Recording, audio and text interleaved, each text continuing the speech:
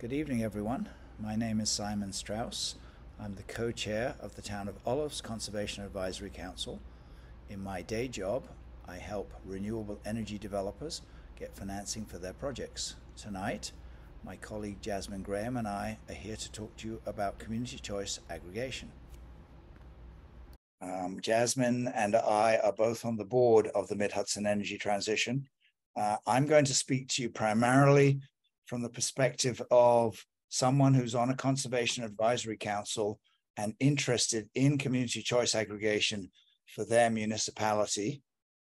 And then I'm going to turn most of the presentation over to Jasmine, who's going to talk you through exactly what a CCA is, the background of CCAs, and why it's of relevance to CACs, environmental commissions, and conservation boards everywhere.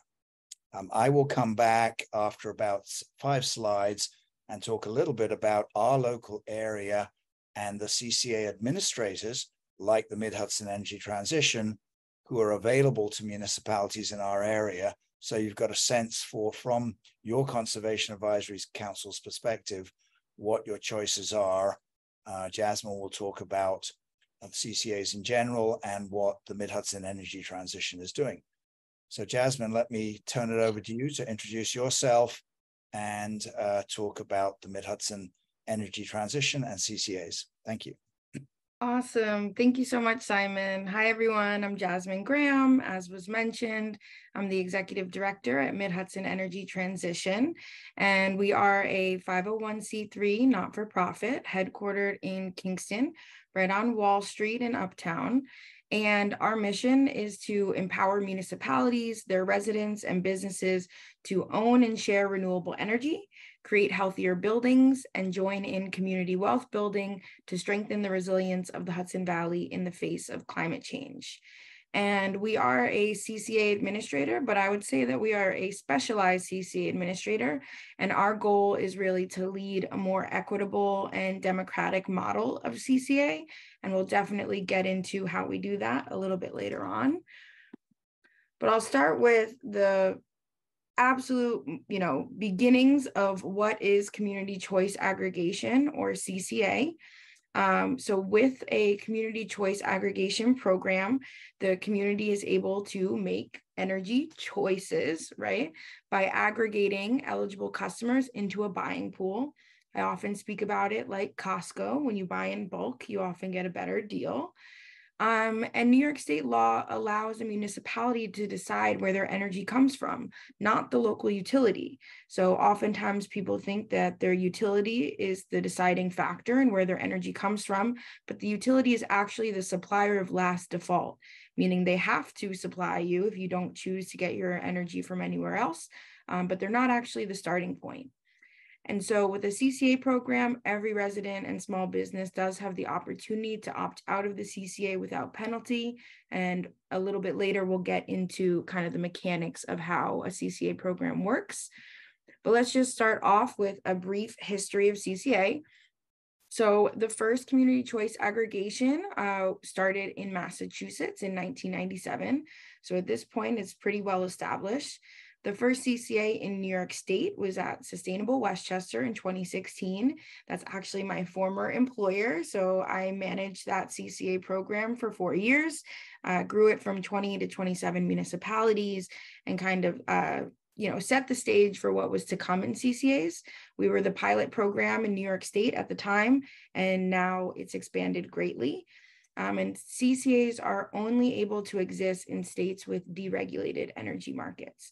So you can see here, the green and the blue states are the ones that either have CCAs or are actively investigating them. And I'll switch it back to Simon to talk to you about what the CCA landscape looks like here locally.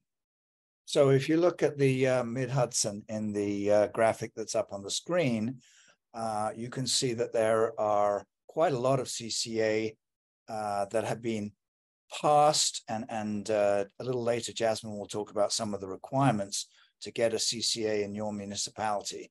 But quite a lot of municipalities have already passed the local law, and many of them are actually already in CCAs. From a choice in Ulster County, there are 2 for-profit CCA administrators, Joule, Joule assets, and its CCA, which is called Hudson Valley Community Power.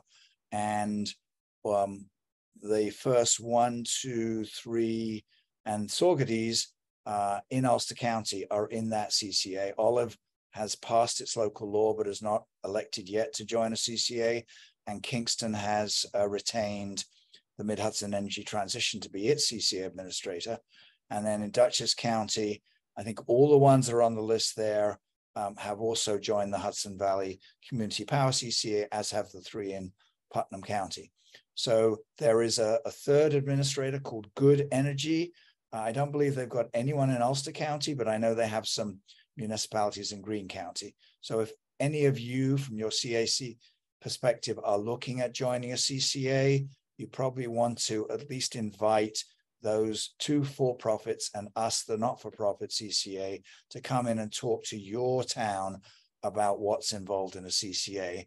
Jasmine will compare and contrast how the Mid-Hudson Energy Transition runs its CCA in a little bit. So that's just putting it, the local landscape, in terms of you who are running CACs or interested in CCA for your municipality, what your choices are. Jasmine, back to you.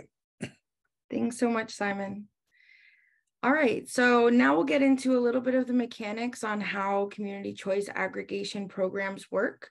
At its most simple, the CCA buys cleaner energy. In general, because this is a bulk purchase, you are getting competitive rates. Oftentimes you can have savings, but they're not guaranteed because it is a fixed rate, while the utilities rate goes up and down. It's variable.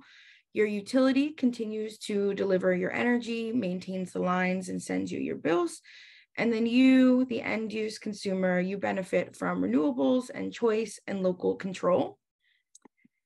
And to break it down in a little bit more detail, CCAs typically are purchasing renewable electricity.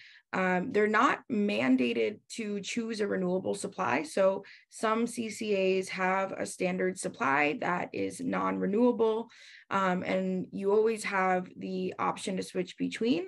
There is one gas CCA in New York State, down in Long Island. Personally, I don't think that's the route that Mid-Hudson Energy Transition will be going anytime soon. We're hoping to get people off of gas. But most of the CCAs that you see are purchasing renewable electricity, and that's just for your electricity supply.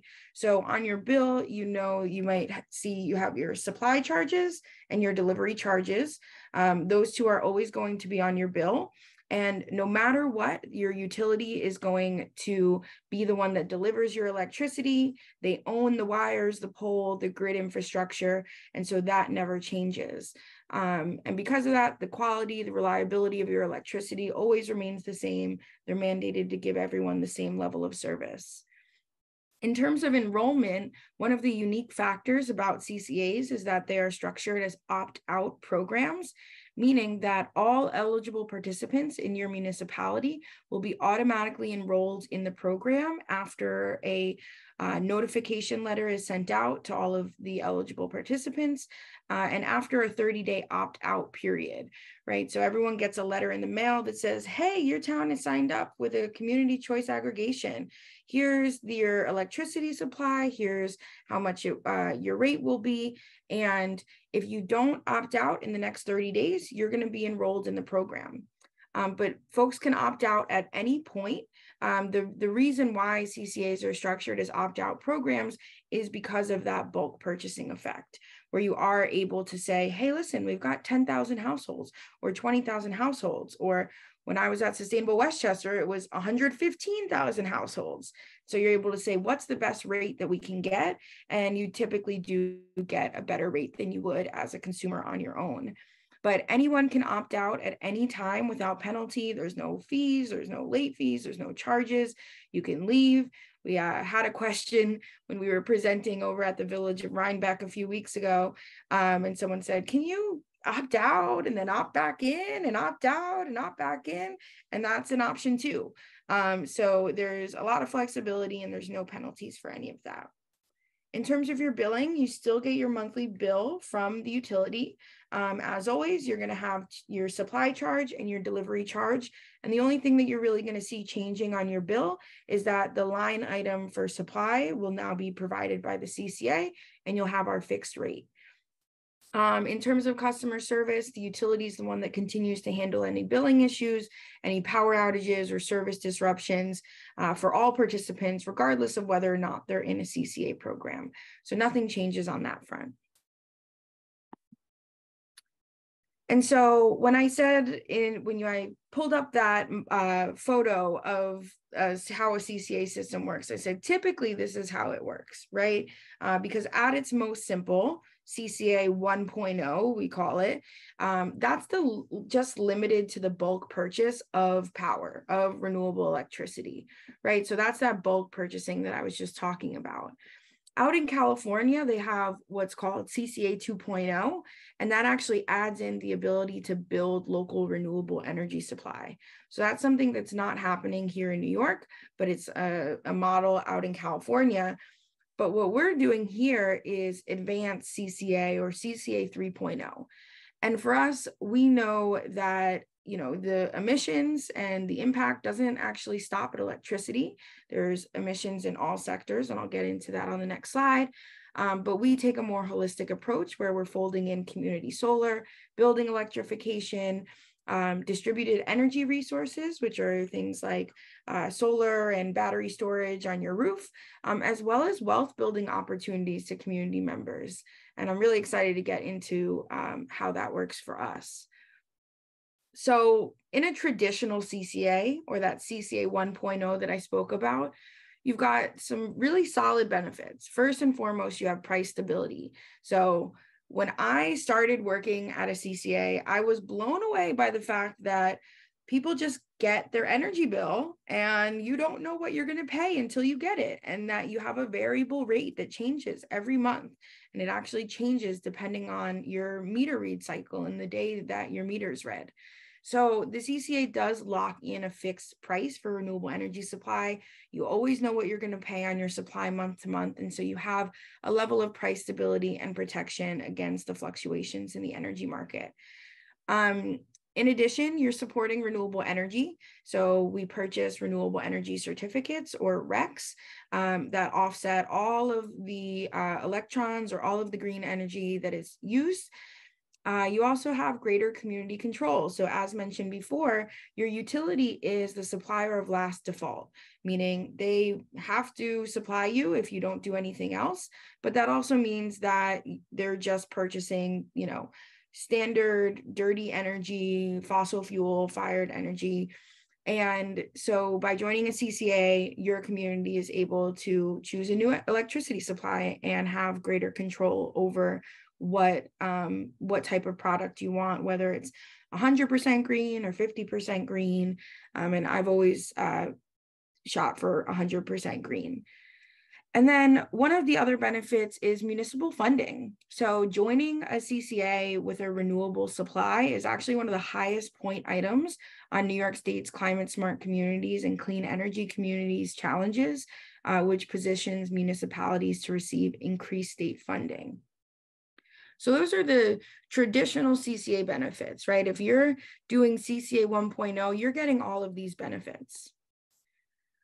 But when you look at the sources of greenhouse gas emissions in New York State, you'll see that electricity is only 13% of our statewide emissions.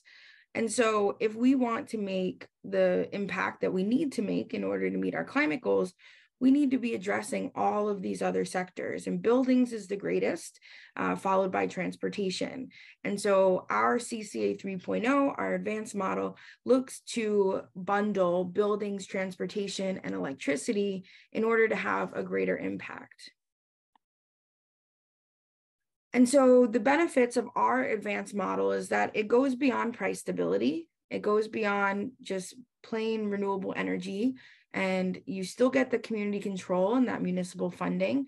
But we also provide wraparound services for further clean energy developments, equitable financing, which is a really big piece for us, and community and household level resilience. So it's not just a financial mechanism to purchase renewable energy certificates, but really it's holistic support for individual households to make their clean energy transition on an individual and community level. And I'll get into how we do that. So first and foremost, one of the things that's really important to us at Mid-Hudson Energy Transition is healthy and resilient homes.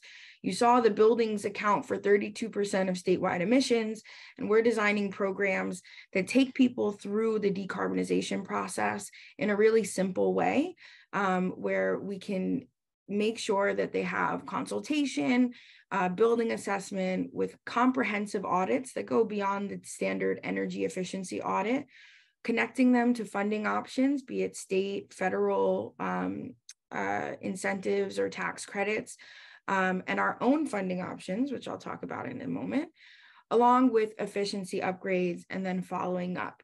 So ultimately, we hope to be a one-stop shop for folks that are looking to decarbonize their homes and have healthy and resilient places to live. And the caption here under this photo is one of the most important pieces, right? The cheapest energy is the energy you don't use in the first place. And so energy efficiency is a really critical piece for us.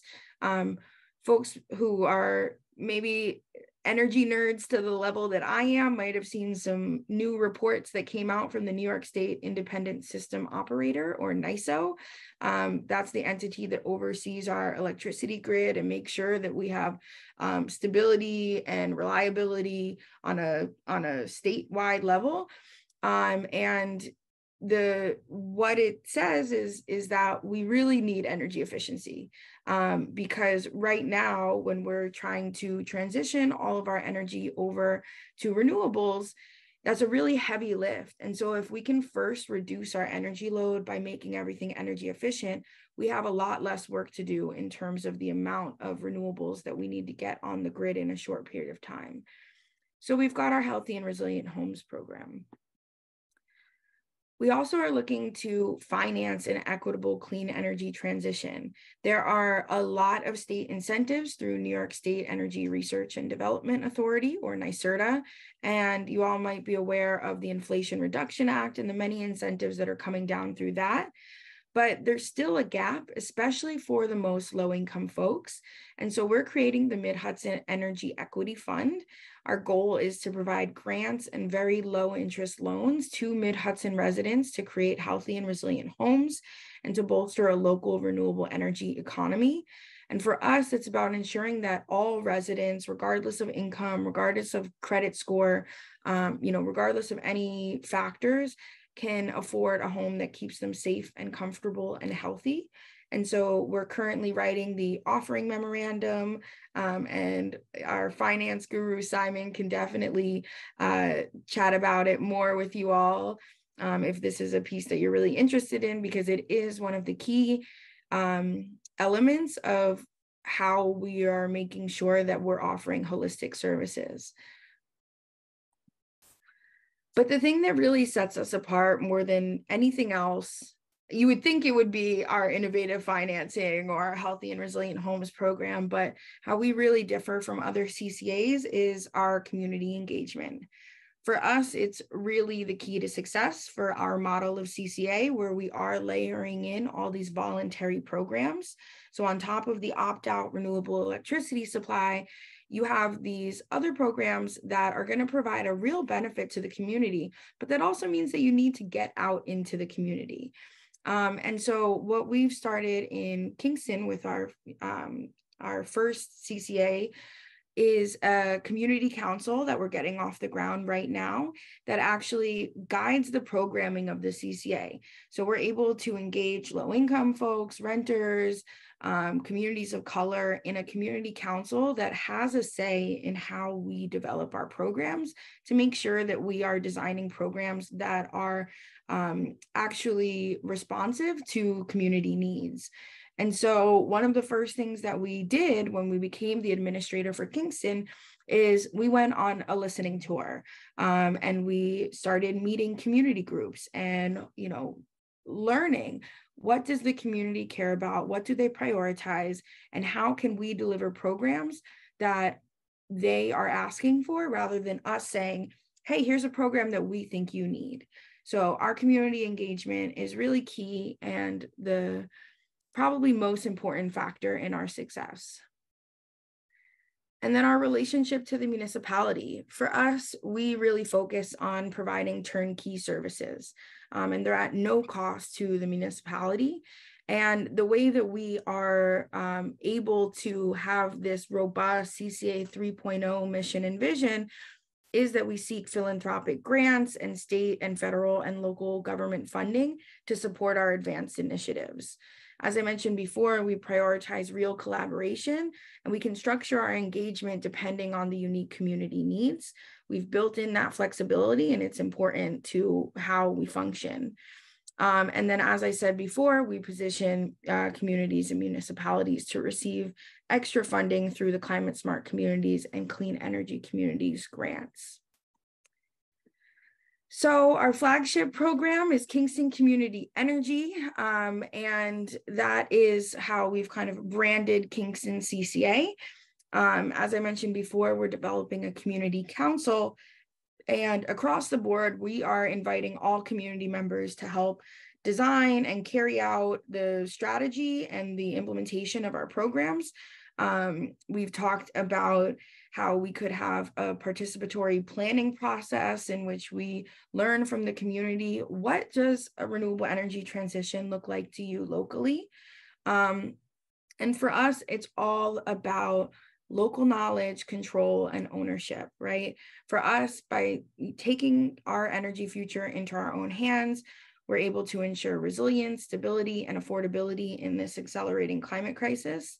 And for us, we know that the community already has the local knowledge needed to make these programs work. We come in, we're technical experts, and we're able to assist, but we're not here for top-down solutions. We're really here to support the grassroots and make sure that everyone has a voice in their energy system. I think that's how community choice aggregation was initially envisioned, but it's not always how it is realized. And so for us, we're really able to work out and prioritize how, CCA was kind of intended to be, which is a strategy for energy and economic democracy. And so this is just a sample timeline of what it looks like to join a CCA. So first and foremost, you have to pass a local law.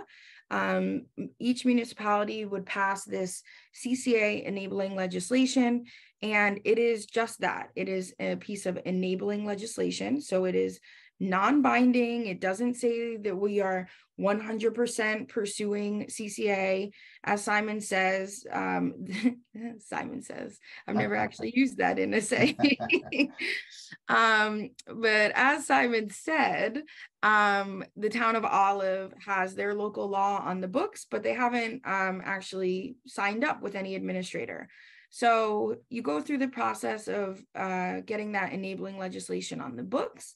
That requires a public hearing. And then you go into the outreach and PSC authorization phase. So that can take anywhere between 2 and 5 months.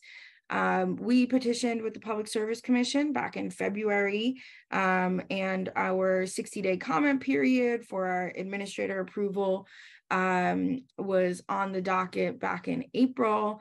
And so we are in that kind of waiting game, but you do at least 60 days of outreach. That's what's mandated by the Public Service Commission.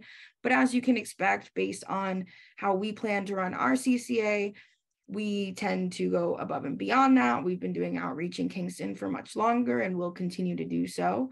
Then you go through sourcing. And so that is a competitive bid process where you go out to energy suppliers and you're able to say, hey, we've got these 3 towns that want to join a CCA. We've got, maybe 25,000 households. What's the best rate that we can get? And in the past, one of the things that I actually instituted at the CCA that I formerly ran was a reverse bidding software. And you could actually see the energy suppliers bidding against each other in real time. And if anybody outbid the other suppliers in the last 2 minutes, the auction got kicked out another 2 minutes. And so what was initially scheduled to be a 15-minute auction became 47 minutes with those suppliers continuously underbidding each other. And so it's kind of an exciting day when you go out for bid. And one of the key pieces is a not to exceed price.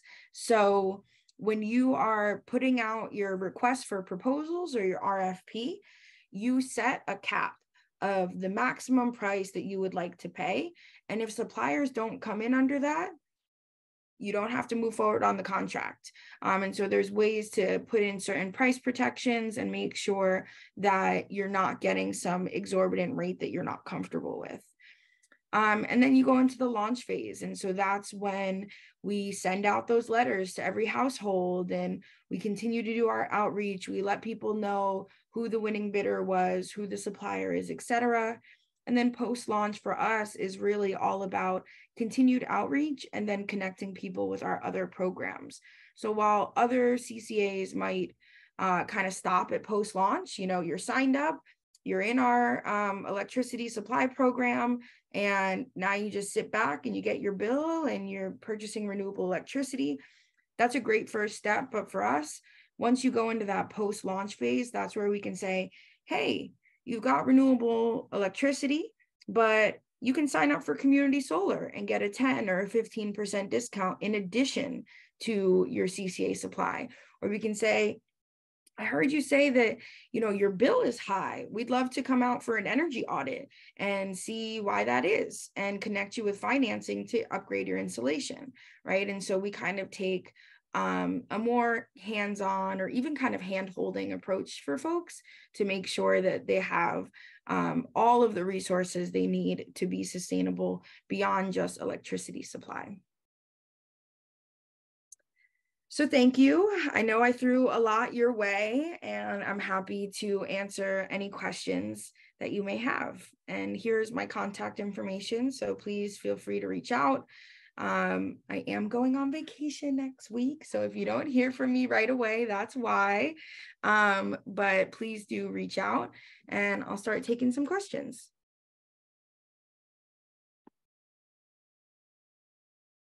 I have a question, Jasmine. Can you talk a little bit about the difference between joining a CCA and an individual joining a energy service company, an ESCO, on their own?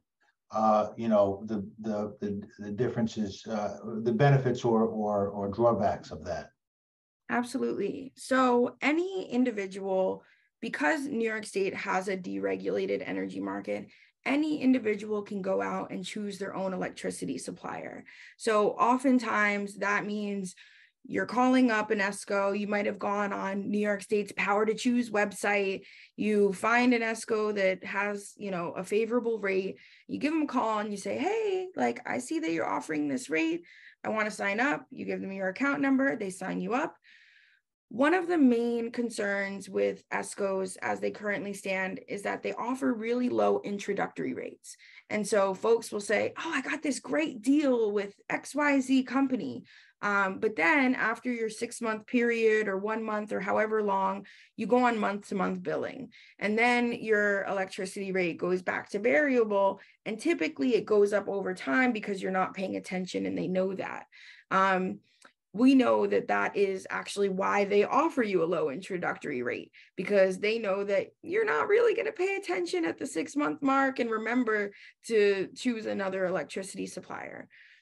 Oftentimes, there's also termination fees. So one of the things that I like to mention to folks is even if your town joins up for a CCA, you as an individual, if you're already in a contract with an ESCO, we don't pull you out of that. We couldn't and we wouldn't want to, right? You've made a choice. But then there's oftentimes people who say, but I would love to be with you. I would love to join your CCA. But I'm already signed up with this other supplier. And so what we say is first, make sure that there's not a termination fee, because that's one of the biggest ways how they get you is you're locked in now and you can't leave, even if you see that the rates in the market are more favorable. So by going through a community choice aggregation, it is a bulk purchase. And while my comments on it being similar to Costco is definitely an oversimplification. It is economies of scale. And so you are able to say, hey, we have a significant amount of customers. It is in your best interest to win this bid, and therefore they have to compete against other ESCOs for your service in a way that they don't really have to do as an individual. So typically that's how CCAs get more favorable rates, but any individual always has the ability to sign up with an ESCO or an energy supplier on their own. Thank you. Of course. Go ahead, Jim. Thanks. I live in Marbletown, and I am part of whatever Marbletown's arrangement is with NexAmp. Now, is NexAmp a I've heard the expression community solar, but is that one of the community choice methods that you're describing? So in Marbletown, their administrator would be Jewel Assets, as Simon mentioned, but because they go out to bid, just as I described, NexAmp could very well be their electricity supplier. So NexAmp could have been the entity that that won that bid. I say could be because I'm not sure. They could also be potentially a community solar subscriber. But I would have to take a look at your bill, and I am happy to do that. Oh, well, it sounds like maybe we're a community solar because the basic deal is that we get a credit on our Central Hudson bill for the actual kilowatt hours delivered, and then we get charged that amount by NexAmp less 10%. Yes. Which I can follow. But my real question is, I hope you know the answer, or know where I can look. There's the 10%. NexAmp reimburses us. Sorry, we pay NexAmp 90%. Right. This maybe made sense 2 years ago when electricity was about 6 cents a kilowatt hour. Now that it's double that, it means that NexAmp has doubled its revenue with no increase in its fixed cost, which is already that was the investment in the solar panel field. And what I wondered is, where did the 10% come from? Who agreed to it? Did my town have something to do with that? Did the Public Service Commission? I mean, who should be thinking about NexAmp really making out with its present deal? Yeah, so what you're referring to is definitely community solar, and it's something that we layer in. So I'm going to talk with my hands for a second. So on your bill, you've got supply and delivery, as I mentioned, right? No matter what, your utility is going to do supply. When you bulk purchase electricity through the CCA, you get a new supplier, which is an ESCO or an energy supplier, right? They bid against each other, they give you a fixed rate, and hopefully that rate is good. Now, on top of that, you can layer on community solar and get a 10% discount. It doesn't have to be 10%. Different solar developers, different subscriber agreements exist. So, for example, in Kingston, we are soon going to launch a community solar campaign for our CCA that has a 15% discount. That was something that we worked out with the solar developer and with our partners, our technical partners, Power Market. And we were really adamant that we felt like if we're going to be subscribing low-income people, we need an extra benefit. So we said, we'll take a little bit less on our end in order to offer a 15% discount. So anyone can sign up with community solar projects. They don't have to be related to your CCA. So you might have signed up with NexAmp, either with, it could be in partnership, but it also can be on your own. The 10% discount is what is standard.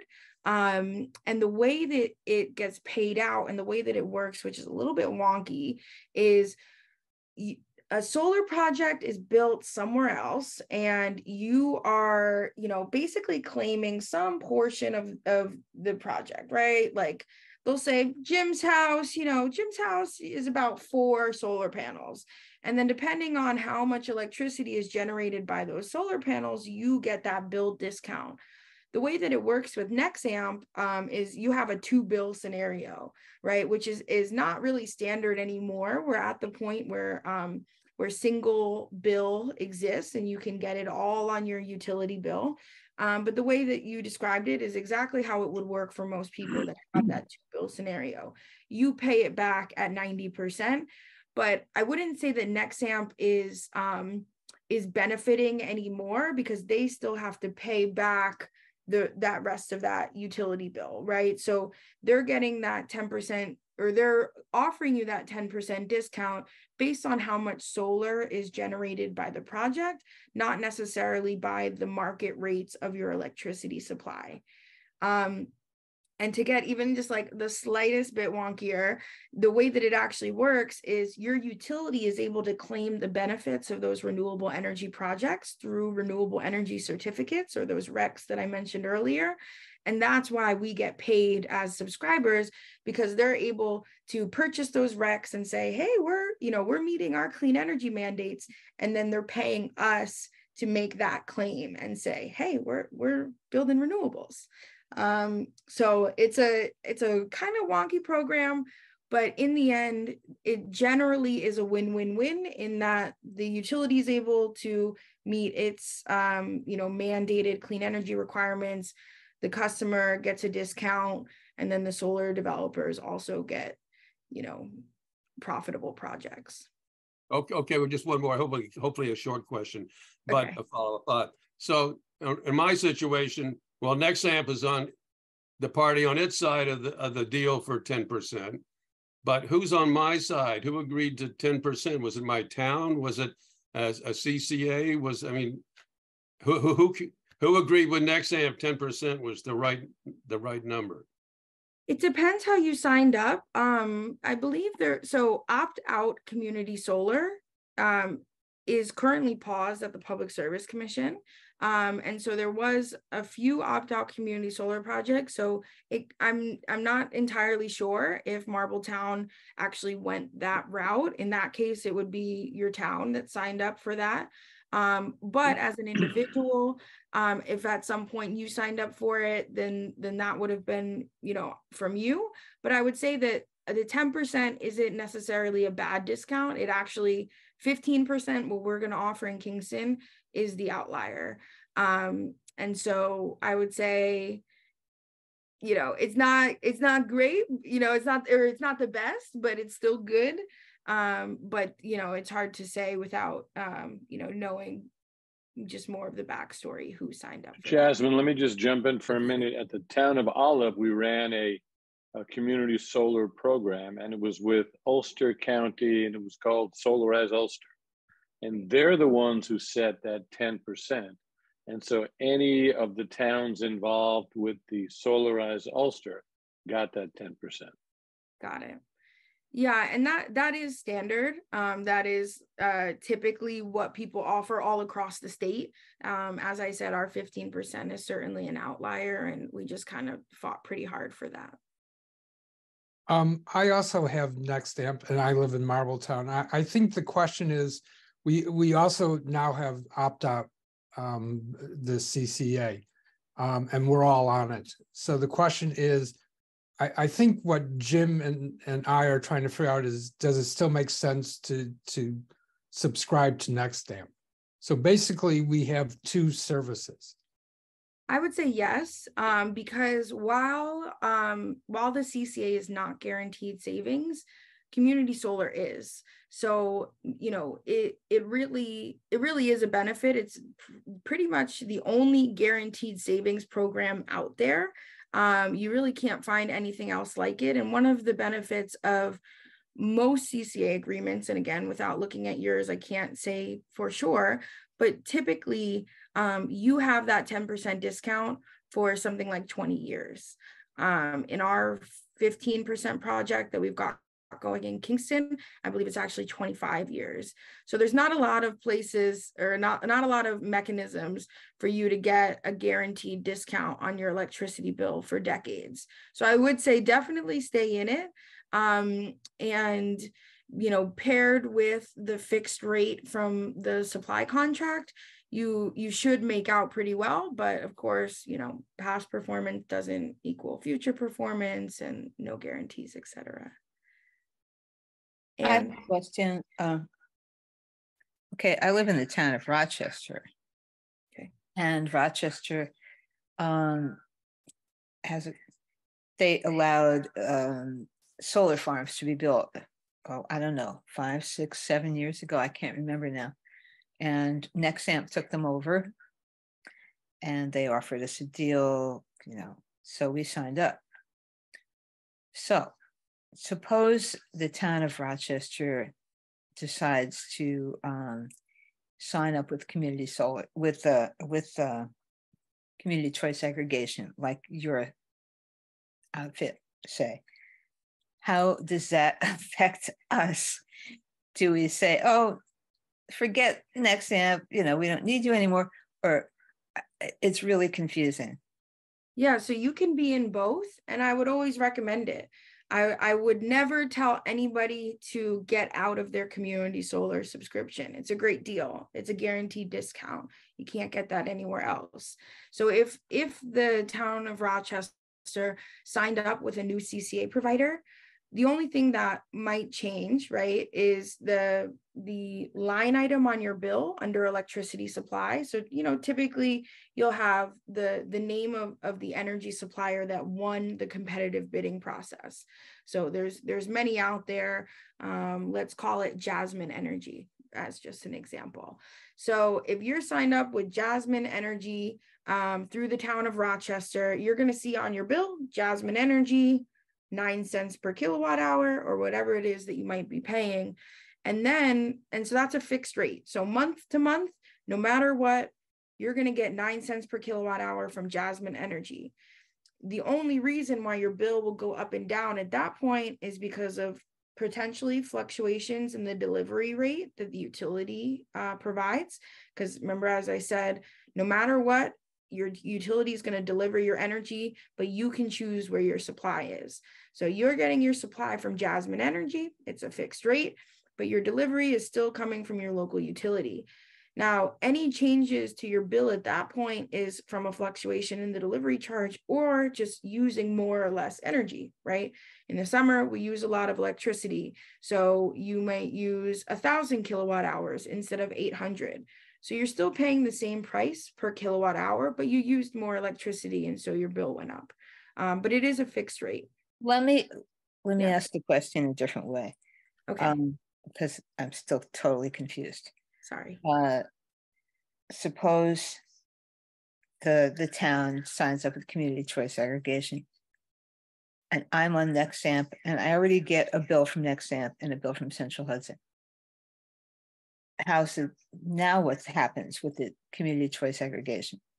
It would all be on your Central Hudson bill. So as I said before, with Nexamp, it's unique because you're paying them back at that 90%, but everything would still be on your Central Hudson bill. It would just be literally a line item that you see that says, you're paying this amount for the supply. If your current situation is that you're paying it back to Nexamp, that wouldn't change. So it would just be the amount that you pay for your electricity supply would now be fixed, and you would see the name of whatever supplier was chosen through the CCA's bidding process, but the mechanics of how you pay your bill, etc., all that would remain the same.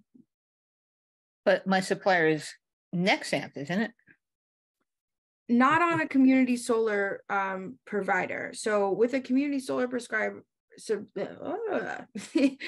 a community solar subscription, none of those electrons are actually going to your house, right? It's not, that solar energy is not powering your home. Right. You're just getting a credit. So it's really something separate. And so it doesn't affect your bill in like a tangible way. In that regard, you're not switching your supply from community solar to CCA. The community solar is kind of a separate thing because that solar is in another place, and you're just getting credits so that the utility can say, hey, we're the ones getting that solar. So it's really just something that's layered on. And I would say it's more of a financial accounting mechanism than it is the electrons coming into your home, if that makes sense. It is confusing 100%, and particularly in the situation that you're mentioning where you are paying your bill back to Nexamp. In a lot of cases now at this point, you don't need to have two bills anymore. So we got to check on it in Central Hudson, but when I ran the CCA in Westchester, that local utility was Con Edison. And when you signed up for community solar, you only got one bill from Con Edison, and it said, here's your CCA supplier, Jasmine Energy, 9 cents, minus, however many credits you got. And then you'd have your delivery charge from Con Ed, and it all came on one bill. So it is a little more confusing when you have two bills, but joining a CCA doesn't affect your community solar discount. Okay, I'll just have to believe you on that. And I'm happy to take a look at your particular bill. I'll drop my email in the chat. And if anyone has, very specific questions on their own circumstances, I'm definitely happy to take a look. Well, thank you so much for that. Of course. Go ahead, Jim. So having both a CCA and a community solar, is this the really simple, as I am understanding this, the really simple way to look at it is the CCA gives me a price which is probably fair with the market. It's probably not going to be much above the market. It might be below the market. That would be good. And if I'm also got community solar, that means I get 10% off whatever the rate is with CCA. Correct.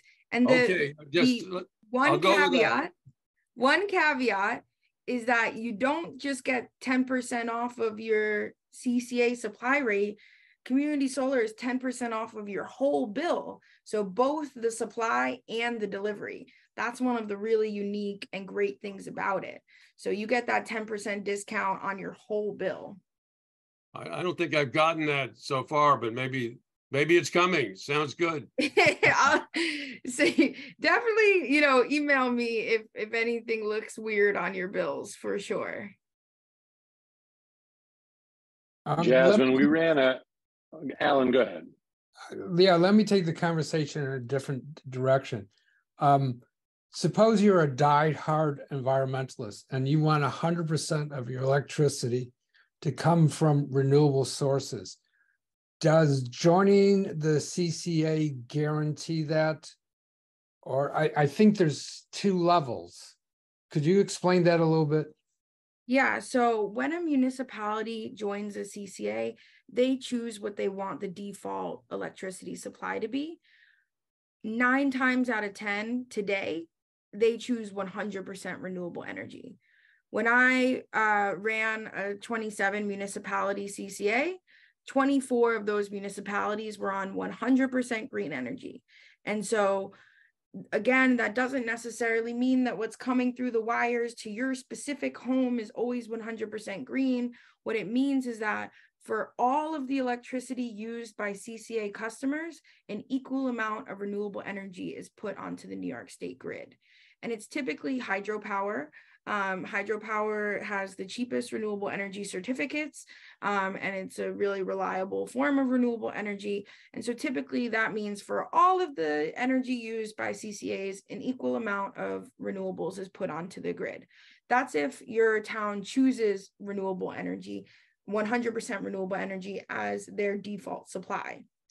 Every CCA does need to also offer a standard supply of non-renewable sources in order to have, or I guess I'm not sure if we have to offer it, but every CCA does typically offer a standard supply, which is non-renewable. It's, usually marginally cheaper than the renewable, and any individual customer can opt down to the standard supply, for example. So if the town of Olive says, hey, we're joining Mid-Hudson Energy Transition, CCA, we're choosing 100% renewable energy, you're going to get a letter in the mail that says, hey, you've joined Mid-Hudson Energy Transitions, CCA, you've got 100% renewable energy for this many cents per kilowatt hour.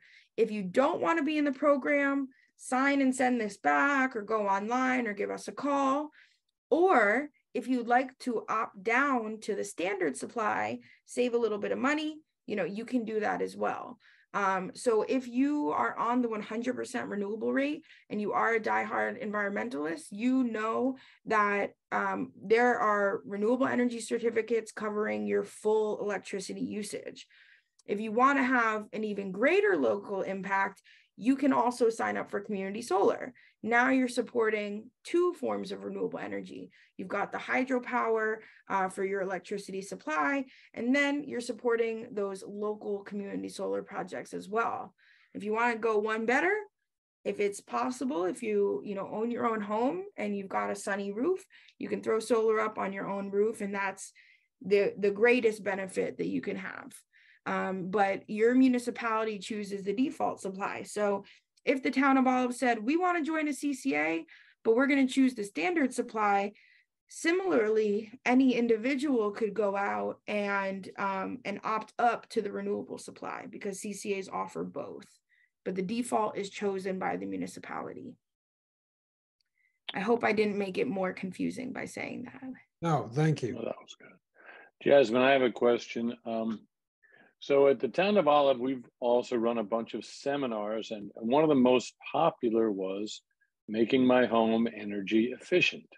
Mm-hmm. And while you can get a 10% discount using community solar or working with Community Choice Aggregation, people are really interested in how they can make their homes more energy efficient. A lot of times they can't afford this stuff. So can you talk about what you guys do to help people make their homes energy efficient? 100%. So we've got a few really exciting initiatives. First and foremost, we have a grant-funded pilot that we're going to launch, hopefully within the next 2 months in Kingston, where we're going to bundle remediation and energy efficiency and pre-electrification services, study it so that we can come up with a standardized retrofit model and really simplify the process for folks. What we're hearing across the Mid-Hudson is that people really need project management support for this. I wouldn't say that it's what we wanted to do, but it's what people need. And so it's what we're going to do. And so we're taking it upon ourselves to become a project management kind of entity for energy efficiency and electrification services. So what that means for us is having trusted contractors that we work with, trusted, energy auditors, and close relationships with NYSERDA, New York State Energy Research and Development Authority. Those are the folks that provide most of the incentives. Also, HCR is another state agency. And so what we end up doing is really trying to braid all of the many resources that are out there, because there are many, and it is pretty difficult to navigate. And so we're starting off with this pilot, and then we're going to launch into a citywide program, starting with our existing CCA in Kingston, where we will be that project management entity, and folks can call us up and say, hey, I really want to make my home energy efficient. What can I do? And we're going to say, all right, well, we've got a great auditor. We're going to come out there. We're going to do a comprehensive audit. We're going to go beyond just the basic energy efficiency audit 101. We want to incorporate indoor air quality, solar potential, look at mold and other remediation that really plagues the old building stock that we have out here. And then we can say, now, you can go speak with the trusted energy advisors over at the Clean Energy Hub, or we can connect you with X, Y, and Z programs at NYSERDA so that you can get incentives to do the work that came out of your comprehensive assessment. And by the way, here are a few contractors that we vetted that we trust to do this work. And so that's kind of how we see the energy efficiency, electrification, healthy, resilient homes program working. Yeah, that's great. That's really helpful. Yeah. I mean, ultimately, without a little bit of hand-holding, a lot of this work isn't going to get done.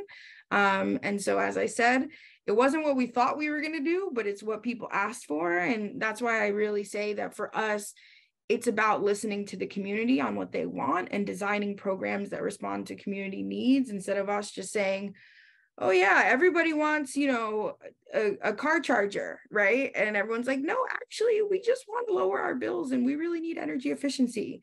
And so we are always trying to just make sure that we're designing programs that people actually want and need.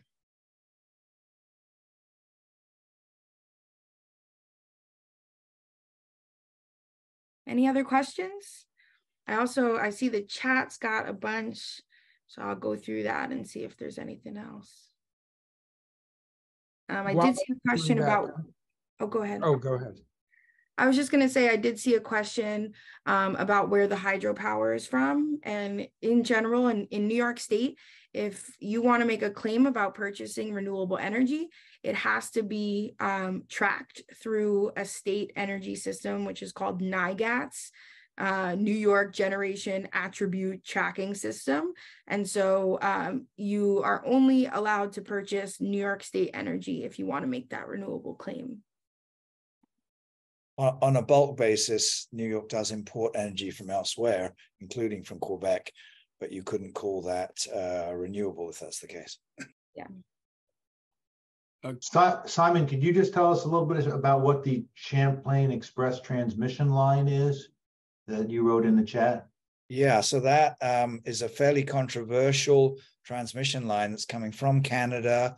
Part of it's going through Lake Champlain, overland again to the Hudson River, and then down along the Hudson River itself to New York City. And it's supposed to bring large quantities of Canadian hydropower to New York. And remember also, we're going to be getting all that offshore wind power coming into Long Island over the next several years as well. So there's going to be a significant increase in power, which, whether or not it's classified as renewable, is essentially coming from renewable resources. Part of that is to replace the nuclear facility at that's been taken off. Indian Point. Because right now all of the Indian Point has essentially been replaced by combined cycle gas generation.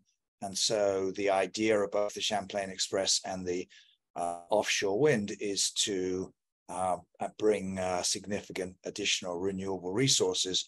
As Jasmine said, the question will be obviously whether or not they're New York generated versus brought in from outside. Yeah, and especially for the New York City grid, this is the state's plan to help New York City decarbonize. So obviously, New York City, tons of people, not a lot of space, can't really build enough renewables to meet city demand. And so the state has approved 2 transmission lines. One of them is the Champlain Express, as Simon mentioned. The other one is Clean Path New York. And both of those are designed to wheel down more renewables to the city in particular. Mm-hmm. Jasmine, could you just repeat your email address? Yes, it is Jasmine, Jasmine,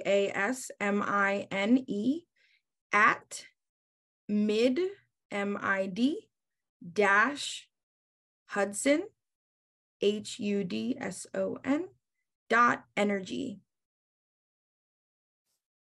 I didn't choose the .energy, so please don't fault me for it. Everyone's like, you're not .org, and I'm like, I'm sorry, it's .energy. We tried to be cool.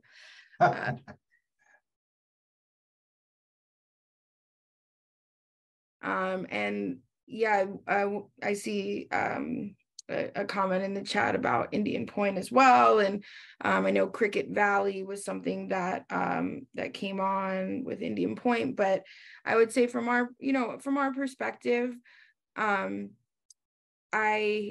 ask a lot of people, would you want a nuclear facility in your backyard? And most people say no, so for us, we've got a lot of proven renewable solutions that we want to stick by. And we know that, we have wind and solar, and especially here in the Mid-Hudson, we have the space to build the renewables that we need. And so we really want to get there. And one thing that I didn't mention that's really important to Mid-Hudson Energy Transition is our real desire for community-owned renewables. And so one of the things that we're looking at, and we're actually hoping to get a team of grad students on board to help us explore some kind of new financial models for community-owned renewables. And so that's where our CCA really hopes to go. We want community members to actually share in the wealth building opportunities and the ownership opportunities of the clean energy transition, going beyond just a 10% discount on your bill, as we've talked about, and actually, cooperatively owning a local renewable energy project. So we have big ambitions, but we also have a lot of talented folks on our team and on our advisory boards. And as I mentioned before, I ran the pilot for New York State rather successfully, I might add. And so we're really excited to kind of usher in a new era of CCA and start that in the Mid-Hudson, where there's, big goals and a very robust, I would say, political climate for environmentalism. So we're lucky and we're grateful to be here. And I definitely encourage folks to reach out. As I said, I will be going on vacation next week. So if you don't hear back from me right away, that's why. But if you can catch me before Tuesday, then I'll give you an answer. Can I ask one last question? And this is a pet peeve of mine.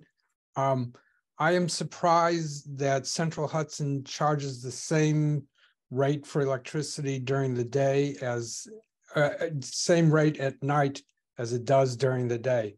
And if you want people to electrify, if you want people to get electric cars, that seems to be not a great strategy. I understand you can get a cheaper rate during the night, but they raise the rate during the day, which seems to be counterintuitive. Mm-hmm. Is that Central Hudson just being greedy, or is there a reason? Because, in lots of urban areas, they do charge less for electricity during the night. Yeah, I think it definitely varies utility to utility. It's hard to say their motivations without knowing what their hedging practices look like and how they're purchasing energy. I would say that time of use rates, as you're describing, are a really powerful tool to shift when people are using energy. And when we look at the peak times of the day that people use energy, it's really advantageous to shift energy, right? And so I think and I'm seeing in NYSEG territory in particular, we used to see that the peak rate and the night rate were both well below market, to the point where we said, why would anyone not be on a time of use rate? I don't know if that's still the case, but I'd be happy to look into it. We did explore time of use rates in the other CCA that I ran. It was really hard to get good bids on the time of use rates, is what we found. But it's becoming ever more important. And when you have that bulk purchasing power, and then when you're joining people together, right, and you can get a lot of people off of peak times, it becomes a real value add. In general, I would say that energy efficiency and demand response, which is reducing your demand at particular times of day, is undervalued at the state and federal level. Energy efficiency is the greatest tool that we have, and there aren't enough financial benefits to shift your usage. And so I would say we should really be looking at policy solutions.